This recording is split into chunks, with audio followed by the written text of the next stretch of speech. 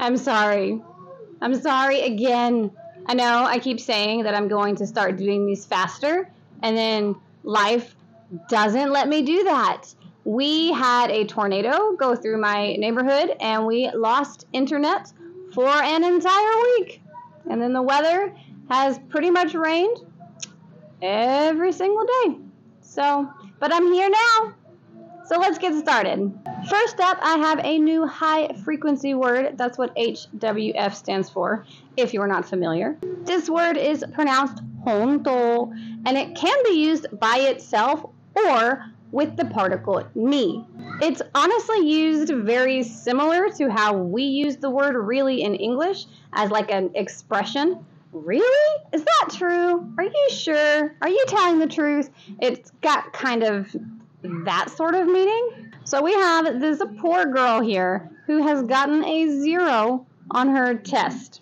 私は本当に勉強しました. I really studied. And the boy's response is 本当ですか? Notice that this one doesn't have the particle ni. It's ever so slightly different. In this one, he's trying to confirm that what she said was really the truth. Did you really study? Are you sure about that? This word is used all of the time. So make sure you add it to your vocabulary. You learned all of the prepositions that you need in the last lesson. So now let's talk about how to use them. If you look at the top of this page, you'll notice the particle no. We actually learned this particle back in lesson 6 of the beginner course. In that lesson, you learned no as a possessive particle. Like watashi no would be mine. To make things easier for you, I want you to keep thinking of it as a possessive particle. So you can think of this as it's the space that belongs to the object. So if I say tsukue no shita, that is the desks below. It's the desks under. It's the under that belongs to the desk. If you think of it this way, it will help you remember which particle to use. Tsukue no ue, the desk's top, right? In English, we wouldn't say that. We would say the top of the desk, right? Underneath the desk. English is very complicated. We have to change a lot of the grammar depending on which preposition is being used. But Japanese is pretty straightforward. Just remember place no preposition. Hako no, the boxes, naka, inside. Hako no ushiro, the boxes behind. It's pretty easy and it doesn't take that long to get used to, but I do have some examples. So we're going to take some of those vocabulary words from the previous lesson in combination with those prepositions to make some simple sentences. In the first example, we have byoin no migi ni gakkou ga arimasu. First up, which one is which? What is byoin? Is it the school or is it the hospital? What do you think? Pause if you need to think about it. It's the hospital. The hospital's what? What is migi? Migi is right. So the hospital's right. What is there? Gakkou ga arimasu. There is a school. To the right of the hospital, there is a school. What if I flip that around and I use the exact same words, but I change the preposition? Now it says, Gakkou no hidari ni byoin ga arimasu. Is the exact same sentence, but now it says, to the left of the school, there is a hospital. Gakkou no, the schools, hidari, left. Then we have the particle ni. If you don't remember this particle, go back to the beginner course and review it. But ni can be used for just about any preposition. It means, in this case, to, right? To the left of the school, what is there? 病院があります, right? あります means there is. What is there? A hospital. Let's try with some new words. Read it yourself. See if you can figure out what it means. Pause if you need to. 映画館の前に彼がいます. What exactly is this sentence saying? Does it match the first picture with the man standing in the front, or the second picture with the man standing inside? Think about what each of the words mean. 映画館 is movie theater. What about 前? What is 前? Is it in front of, or is it inside? It's in front of. In front of the movie theater, right? The movie theaters in front. The space belonging to the front of the movie theater. Imasu, right? Because a man is alive. We can't use arimasu. If I wanted to translate this into English in a way that sounds natural, I would put he first. I would say he is in front of the movie theater. Right? In English, we tend to use the active voice. We don't go to the passive voice very often. But this sentence, if I translated it literally, would be in the passive voice. In front of the movie theater, he is there. Right? That's passive voice English, but it sounds weird. We don't talk like that, so we would want to change that into active voice. But in your head, no one can hear you but you. So remember, in your head, translate it the way that's fastest. And the fastest way to translate it is to just read it as it is. Read it in the word order that is there. Don't try to flip-flop it and change the words around in your head. It takes way too long. The only time that you need to worry about changing the word order is if you're trying to translate for somebody who doesn't speak Japanese. So, if I wanted to change the sentence and say that the man is inside of the movie theater, I only need to change one word. Which word do I need to change, and what do I need to change it into? Pause and think about it. I'm going to change mae to naka. Naka is inside. 映画館の中に彼がいます. He is inside of the movie theater. I have a little practice quiz here, but I'm going to do a voiceover for this part because the questions are going to be in a random order. So if I try to record it now and then try to record it again on my computer later, the questions are not going to be in the same order. So you're just not going to see my face for this part, or maybe I'll record it in the office when I actually record the lesson. I don't know. I'll figure it out, but you may or may not see my face for this next part. Okay, so I have a sentence here. It is in English. We are going to translate it into Japanese and, finish the picture. So the only thing that you need to do is tell me the preposition. How do I say on the table? Start with that. And then if you want to say the whole sentence, I'll show you how to in just a second. But how do I say on the table? What's that going to be? It's going to be テーブルの上. Now, if I want to say put the candle on the table, the word for put is oku. So if I conjugate that into the present tense, it's okimasu. And then candle is rosoku. So I can say テーブルの上にろうそくを置きます. Put the candle on the table. Really, this should be in the te form, not in the simple present form, but you don't know the te form yet. Technically, this would be more like place a candle on the table, but it has pretty much the same meaning. It does sound a little bit strange. We would usually put this in the te form because it's like a command, but we'll learn about the te form later, so don't worry about that too much right now. Again, we're just focusing on the prepositions. All the other vocabulary words and things are just kind of extra for now. So let's go on to the next example. For this next one, we want to say put the plant on the left of the sofa. That sounds like bad English to me. I feel like it should be to the left of the sofa. Maybe that's American English versus British English. I'm not sure. but it sounds strange to me. Anyway, we're not worried about the English. We're worried about the Japanese. So first, how can I say to the left of the sofa? What would that be? Sofa in Japanese is just a katakana word, so it's literally sofa, right? So sofa no hidari ni. And then if I want to say put the plant in Japanese is shokubutsu, right? Animal is doubutsu, plant is shokubutsu, and then okimasu again. So sofa no hidari ni shokubutsu o okimasu.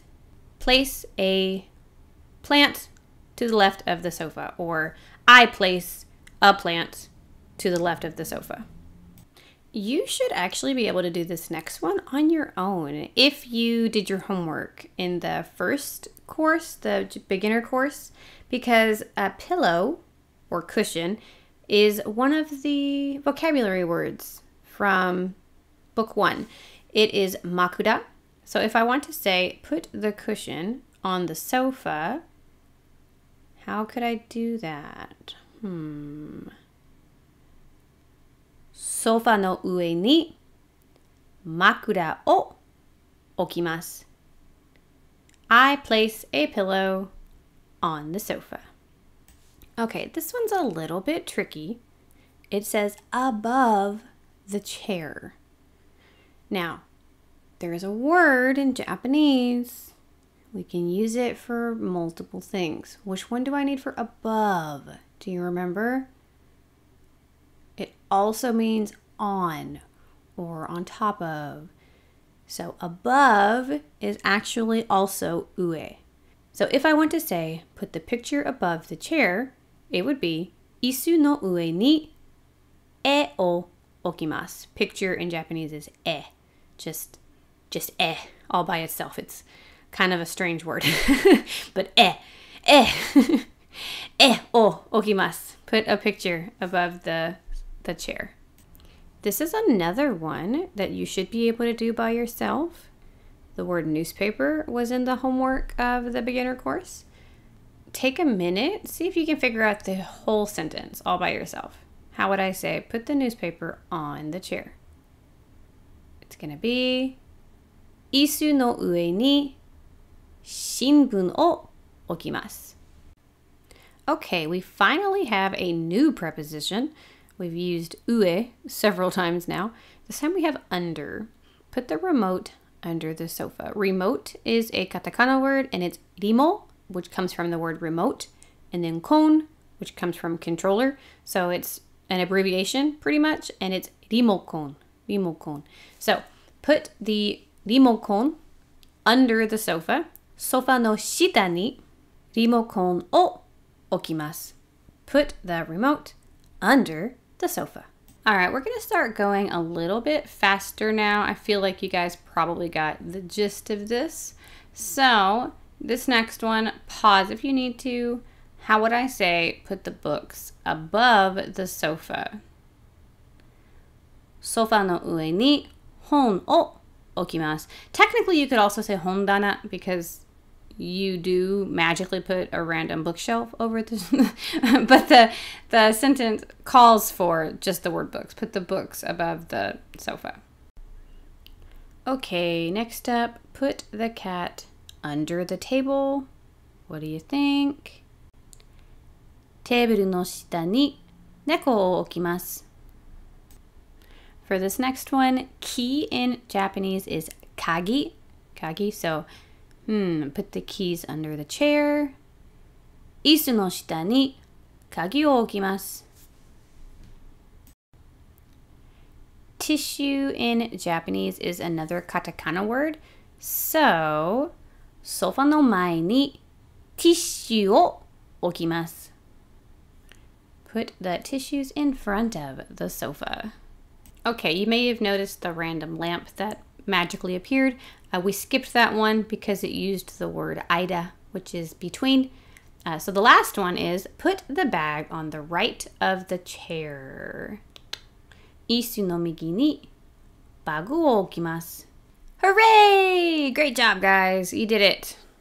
Now that you have a variety of grammar under your belt, let's experiment with making different types of sentences. So I have a sample sentence here. First, let's take a look at it and see if you can figure out what it means. The first example says, 図書館の横に公園があります.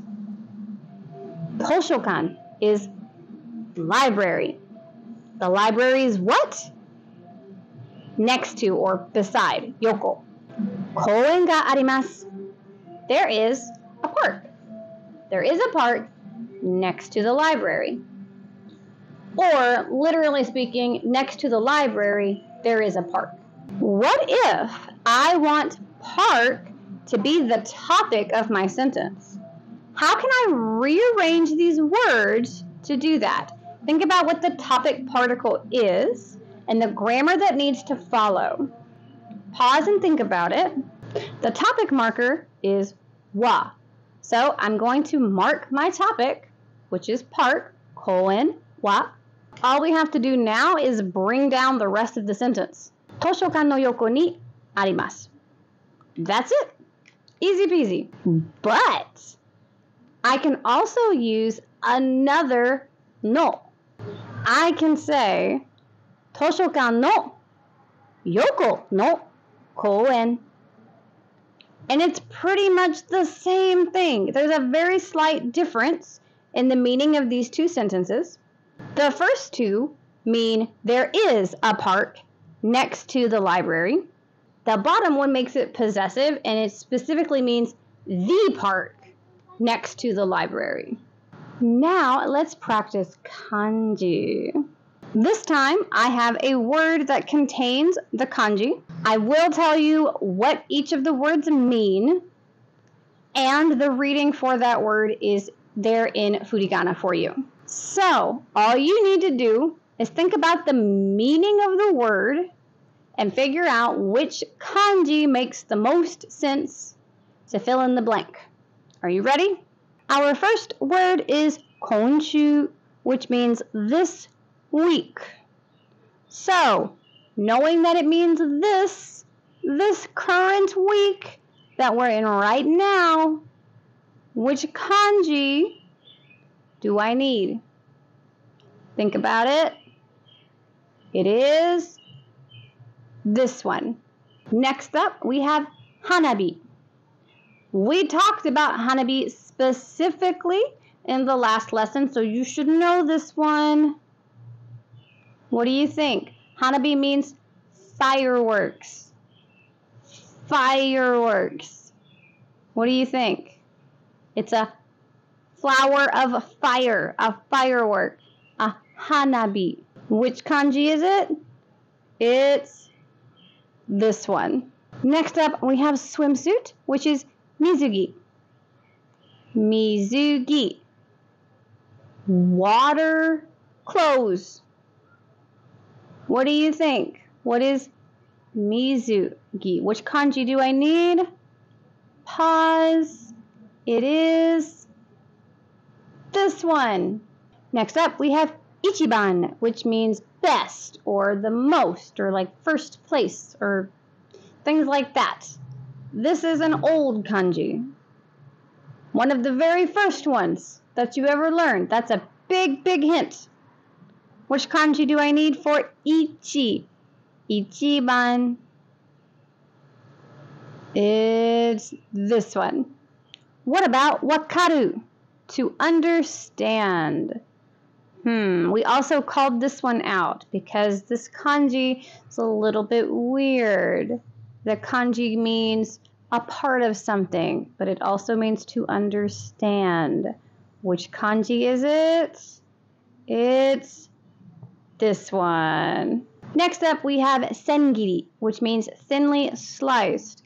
But the kanji literally means 1,000 slices, 1,000 cuts. That's thinly sliced, right? We put thinly sliced meat on our sandwiches. So which of these kanji mean 1,000 or 1,000 in general? Think about it. It's this one. My microphone died, and I didn't notice until I was all done recording. Isn't that great? I can't catch a break. I don't know. Anyway, so from this point forward, you're just going to hear my voice. I'm going to do a voiceover instead. So our last kanji is genki. Genki. You have probably heard this word before. It's one of the very first words that you learn when you start learning Japanese. It's also the name of a very famous textbook. So genki. Genki means like lively. We use it when we say that we're like doing fine. Someone asks you how you're doing. You respond with genki desu. I am fine. Watashi wa genki desu. I'm so great. I'm so lively. I'm full of energy. So the kanji that you need is the one for spirit. You'll find this kanji in words like electricity. What do you think? It's this one. Okay, here is the real test. Because as you learn kanji, you're going to start seeing them in books and on signs and all over the place. You're going to have to read them without furigana. So here, the ones in red are words that you've learned already. I want you to try to read the sentence without looking up the kanji characters. So take a minute and pause if you need to. The first kanji means 3. The second one means year. They are read together as san nen. So this is read koko ni 3年間住んでいます. I have lived here for 3 years, or for a period. That's what kan is. Kan is like a period of time. I have lived here for a period of 3 years. Okay, this next one has 3 kanji that you need to know, but 2 of them are part of the same word. Remember what we said about the compound kanji and how it changes the pronunciation? If you can add a dakten, we usually do add a dakten. So, what do you think? Pause. I'll give you a hint. The first word is a day of the week. Which day is it? We have the kanji for moon, the kanji for day, and then the last kanji is the kanji for come. So, this is read, 彼は月曜日に来ます. He will come on Monday. Or he is coming on Monday. That's what this sentence means. This last one is a little bit tricky. And honestly, you will probably only get this one if you studied the kanji cards from the JLPT lessons. But even if you can't read the sentence, that's fine. Try to figure out the meaning of the kanji at the very least. So what do you think the first kanji means? What does the second kanji mean? The first kanji means behind or back. In this word, it's kohai. Kohai, which means like junior. The second kanji is the kanji for gold. And this is konpeito, which is the little sugar star candies. So this sentence is read, 私の後輩はコンペイトが好きです. My junior, 私の後輩, my junior, コンペイトが好きです. He likes, or she likes, we actually don't know the gender in this sentence, but he or she likes sugar stars. That's what this one means. And we are all done. Good job. That was a lot of hard work, but you stuck through it. You made it to the end, and now you are one step closer to becoming fluent in Japanese. I will see you guys soon. Bye.